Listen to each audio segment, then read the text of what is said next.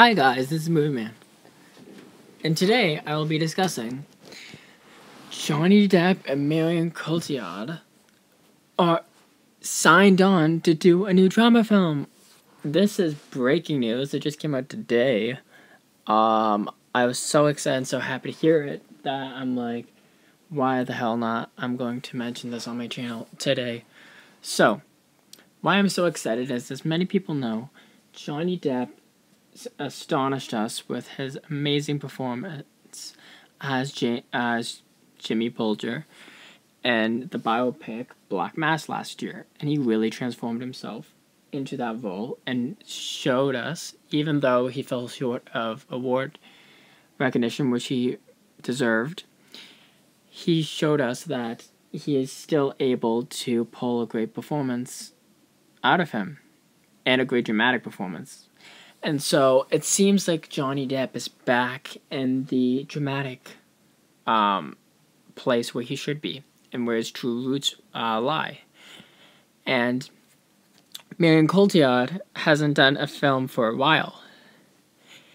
And these two have previously worked together on Public Enemies, way back when, in the John Dillinger biopic. And so this film is called The Libertine, and I know that name sounds familiar because Johnny Depp did a film called The Libertine back then. I think it was 2004. In this film, it's the same title, but it is a drama, and the synopsis is it's living under house arrest for allegations of sexual assault. A French diplomat awaits trial with his estranged wife in the guarded apartment. What I'm so excited about is because Johnny Depp has done all these kooky characters, as many people know, and Black Mass was his most recent drama film, and it seems like he's going back to do drama films, which I'm really pleased and happy about.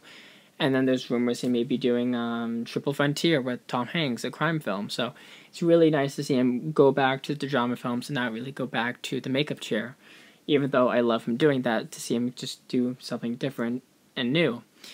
As well, this is going to be directed by Brent Ratner, who also directed Rush Hour and Tower Heist. So, I'm incredibly excited for this because Johnny Depp is incredible in drama films, and to have him with Marion Cotillard, they had amazing chemistry in Public Enemies, so for them to do another film together, the chemistry is going to be there for sure, and the acting is going to be through the roof. I'm extremely excited for this film.